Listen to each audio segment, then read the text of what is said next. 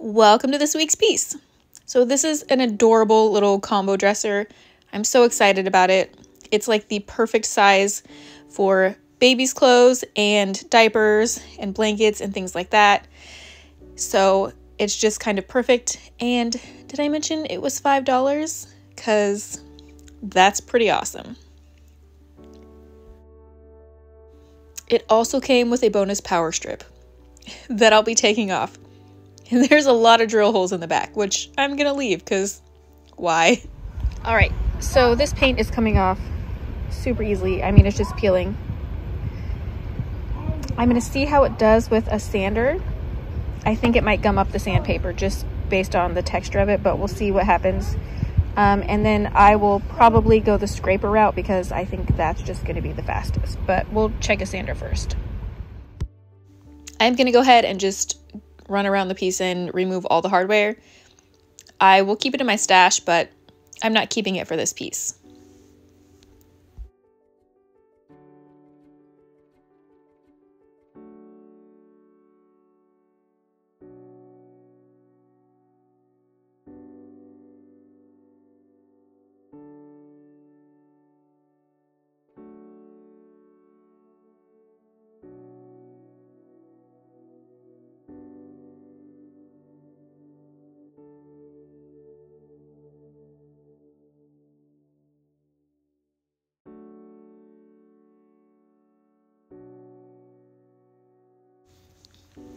Now I started sanding on the drawers and I was expecting this to be maple or something to that effect. This is a veneer, but it's a really thick veneer and it's a walnut. So there's a few spots that have chipped and needs repair, but I think I'm not going to sand all of this paint off. I think I'm going to just give myself a smooth surface to paint over the top of this paint and make sure nothing else chips up, get all the loose bits of it, because later on I'm going to want to refinish this and keep this wood because it's so pretty. So I don't want to sand all the way back down to wood and then paint over it and then sand all the way back down to wood again at a later date. So since the top I'm going to leave wood, I'll get that all the way down, and then everywhere else, like I said, I will go through and sand over it, give it kind of a scuff sand, make sure no pieces are coming off, and then smooth out the finish a little bit. That way I'm not going through the veneer later on also, because I really love this and I think I'm gonna want it for something else once baby doesn't need it anymore. And here I'm just taking, this is just like a little multi-tool, and I'm scraping out all the teeny tiny flecks of paint that are stuck in the grain because that's fun.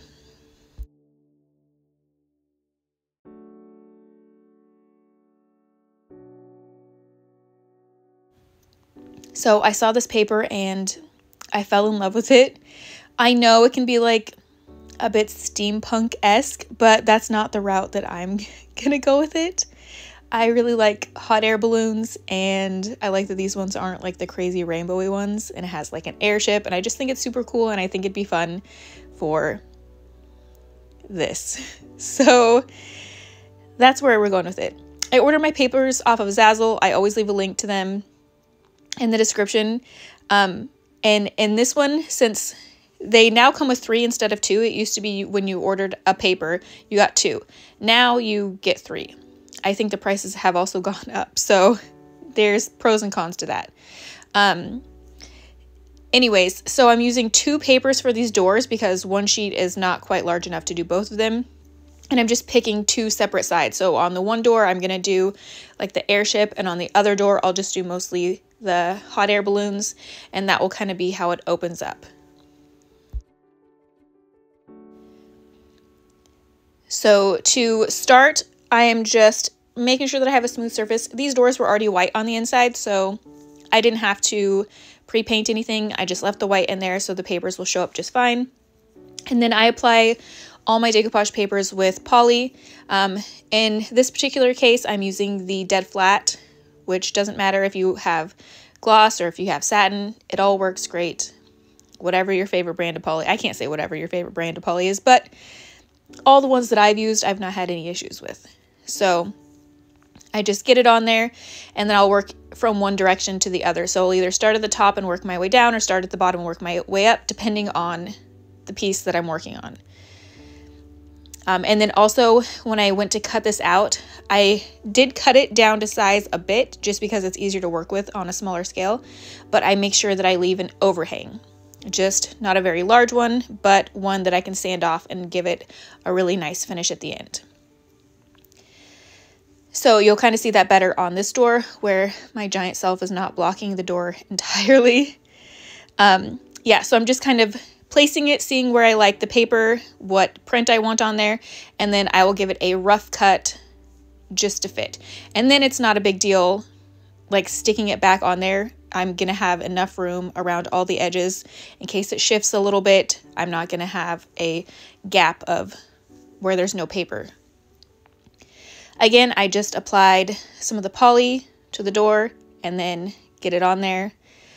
And then I will use the brush, dip it back in, and I actually am using the brush here to smooth it down and apply the paper slowly. So you can see I started from the top in this case, and I'm working my way down. I'm holding out the bottom as I go, and this just helps prevent wrinkles and all that stuff. I am not one that really cares about having wrinkles in my print. Obviously, I don't want anything huge that's very distracting, but if I have a couple tiny ones, I'm usually not terribly worried about it just because of the finishes that I do. If you are somebody who likes pristine papers, you can steam them ahead of time. You can use like the cellophane trick. You can use brayers. You can wait till it dries and do an iron. There's tons and tons of different ways to give yourself a pristine finish. I'm just not one of those people. Okay, so here I'm going in with the top coat again, and I'm sealing over. You can see I used the sander over this and smoothed out the paint so I have a smoother surface, but I'm actually sealing it in with my top coat because I don't want any paint to go back into that grain because, like I said, I want to refinish this later back to wood. But for now, I want it to be for baby. So that's why I'm sealing it in so that I can have a little protective layer over it for later on. And then here, I'm just giving the wood a spray so I can see what it looks like because the top is a veneer of walnut. And then the bottom is like a maple, and it's quite a bit lighter and a different tone. So here I'm just taking, this is the Colonial wood stain. It is a water-based stain. And I'm just going to deepen up that edge there because it doesn't have the veneer on it, just to make it a little more matchy-matchy so that when I put the sealer on, it matches. So this will just go around the edges, and then I'm not staining or doing anything to the top wood at all because I love that part.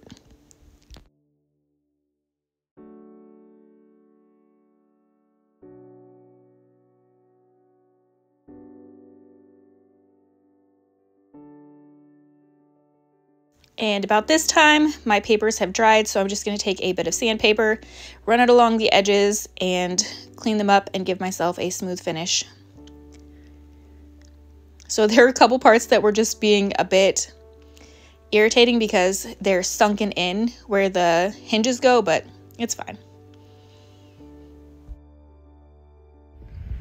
Okay, real quick, I have one of the papers out so I can see all the colors. And a lot of times I will just pull out colors that I think will work and not necessarily use all of them, but just have them just in case. So that's what I'm doing here. I'll show you guys what this looked like on the website. It is a different palette than what actually came, which can sometimes happen. So it's not my favorite. I mean, I still like the print, but I was expecting the tones to be a bit different. This has a lot more purpley, like pinks to it, and the print on the computer or my phone was more warm, beige, grayish, more neutral. This is less neutral. So anyways, those are the colors on there. And then down here, I've got Woodland Harbor, Steel Gray. This is just, those two will get a slight mix in them. This is gonna be a very swirly blended finish, so it doesn't have to be perfect. And obviously the papers are on the inside of the cabinet, so again, it doesn't have to be perfect, but I kind of want to do a mimicry of it. I've got Mellow Whiteout just to add lightness where I need it. Goblin Gray because there seems to be a bit of like those tealy colors. Ocean Spray to add in those same tealy colors but in the lighter areas. Sunday Sunset, which is kind of like a mauvey pink color, which you wouldn't think would go with it, but it does. It fits right in on there. I'll show you. See, this is what I'm talking about. It should have no pinks in it, but it does. Again, Pastel Peach just for some of the lighter areas, just in case. I may not use them, not sure. Golden Yellow, and then of course like this almost kind of like a burnt orange color. And then Forest Shore to kind of do the mid-tone browns. So again, I may not use all of these, but I have them just in case, because obviously it's easier to work with wet paint and get it blended than it is to have the paint dry, get up, try and find colors, and go from there. So anyways, just breaking it with some thoughts. I mentioned I've got my Mister bottle and some pretty large brushes to work on. And then this guy, I'm hoping to do more of the blends with it because as you can see, this is very kind of swirly blendy. So I'm going to use a large brush for that to hopefully get all those in there. Again, doesn't have to be perfect, but it'll also lay down a lot faster with those giant brushes. All right, so this is where we're on the first coat. I'm liking where it's headed. It's obviously very streaky because it's the first coat. And I'm using very stiff bristled brushes. And I never used the big brush, which is very smooth. And then these are the only colors that I used. So I went down to 5. So just to show you, things change in the process, but I like just having them just in case. All right, so now I'm gonna start on this one since I know what colors I'm using and how to go about it, and then I'll film this whole process. So this is one of my most favorite kinds of blends, and also conveniently one of the most easy blends because it's so swirly. It's not a perfectly smooth transition into everything because I want all those other colors to show. So I'm starting down at the bottom here with Woodland Harbor, which is the deep dark brown. And I'm actually going to mix in some of the Goblin Gray with this, which will actually deepen this up and throw in some of those teal colors that are in the bottom. I am not one that really cares if paints get mixed a little bit. If you are somebody who is, I've had a couple of you get very upset about me not caring about that. If you care about that, depot your colors, put them in something else, and then you'll always have them. However, since the vast majority of my finishes are never a single color, it doesn't ever matter that I have a bit of color mixed in.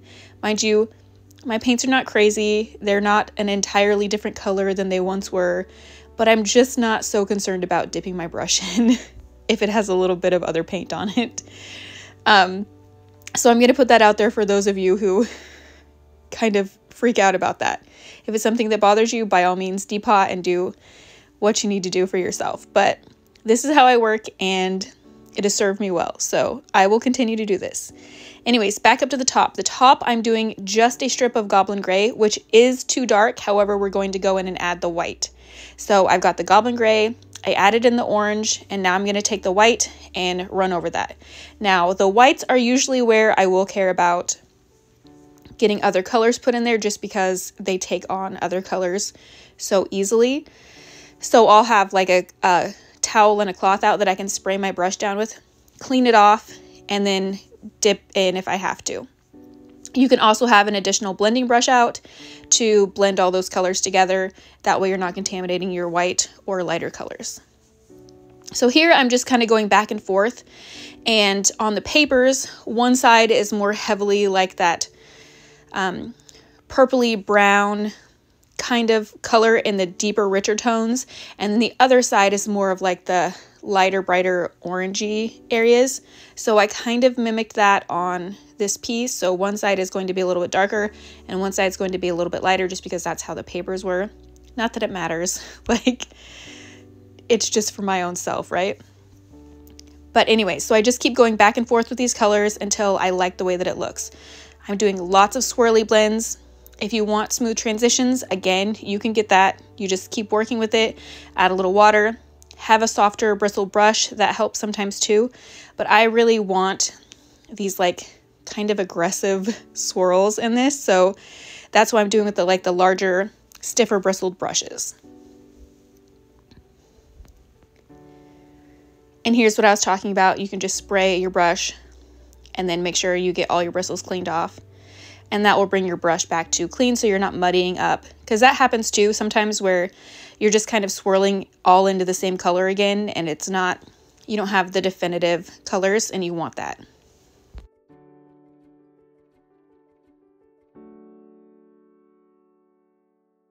All right, here's how the front is looking with the first coat, and I adore it.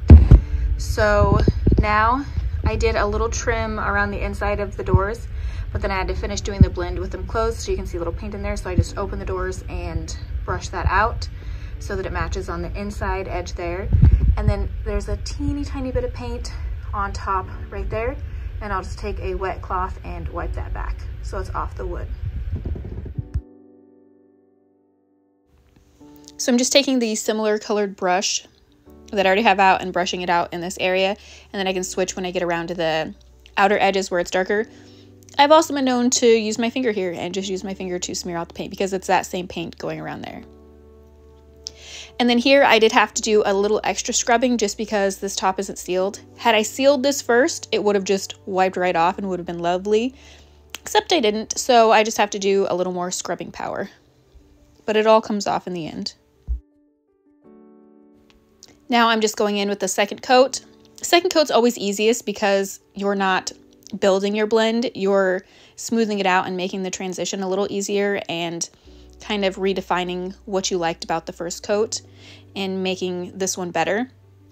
So it's the exact same process, only it's just easier and better. So here I'm going in. This is a gloss because this is for a baby's room and it's easier to clean up anything with gloss on it. So I'm just getting it on, doing long strokes to smooth it out, and then I'll go around the edges and do that. Just super easy peasy. This entire piece is going to get sealed with the same stuff. And then I even went back over the papers on the inside of the doors with this as well. So they have the matte top coat over the papers on the inside, and then also this over the top of them as well. So it's kind of sealed down doubly.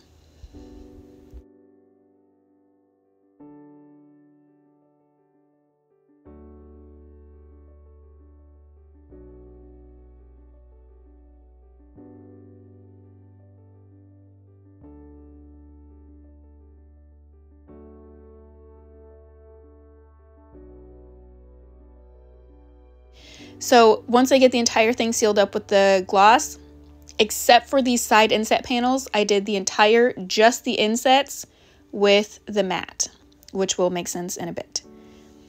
And because I'm going to do multiple layers on here, I'm just going in with a fine grit sandpaper and sanding this smooth. And then any other areas on the piece where I felt like it just needed a little smoothness, and I'll go through and do my second coat of the gloss.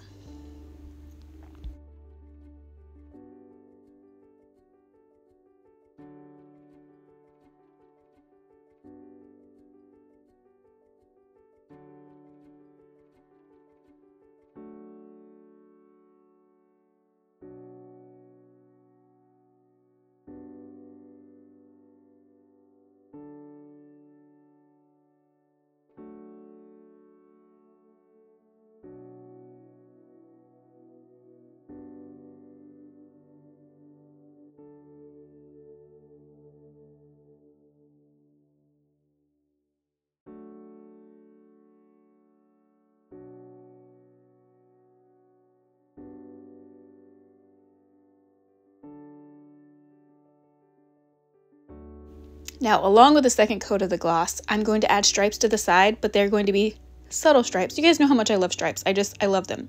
And since we're not doing gold gilding on this, which, shame, I know, I'm actually going to do gloss stripes over the matte that we had there. And it's very subtle, but it's oh so cool and looks incredible. Doesn't cover up any of the blend that I did, but just adds a little something. I also forgot to mention that on the other side of this, because I had those extra pieces of paper that I didn't get to use on the inset doors because the doors were smaller than the papers, so I had extra balloons and things like that, I just hand cut out the hot air balloons and then decoupaged them on to the other side, which I photographed and you can see later, but it's just decoupaging individual balloons that I cut out of the papers onto the side of this.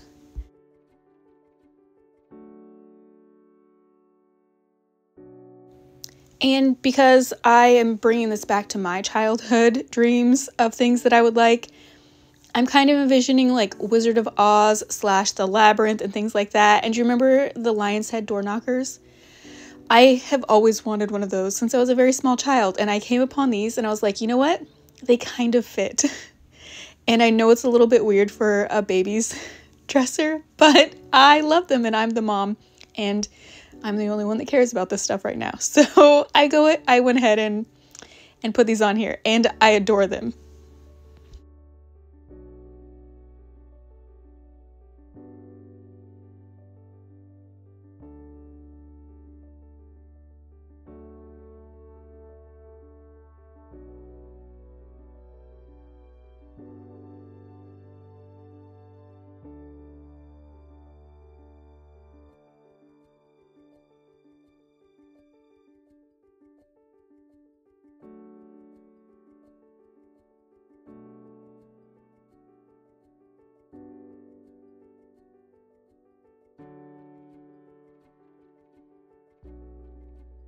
Now, one of the holes on the drawer was too large for the screw and I couldn't tighten it down enough.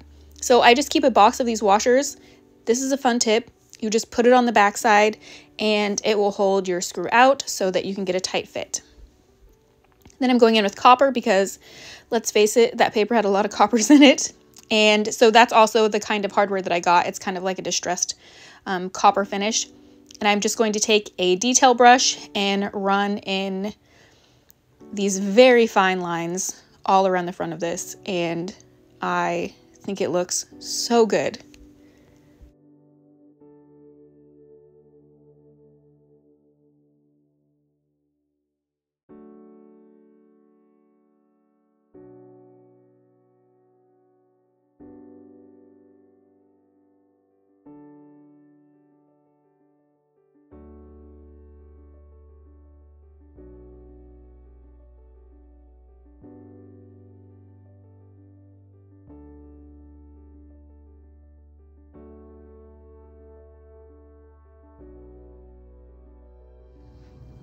Oh hi, Taryn here with LG Upgrades, and we've got our finished piece. Super cute. I can't wait to get it upstairs.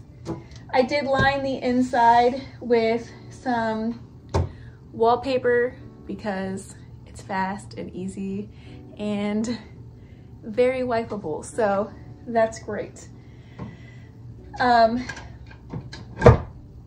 I'm excited to get this upstairs. I've got to stage it. I will obviously put in some photos once it's done. I'm gonna try some AI stuff because I don't think I'm gonna put it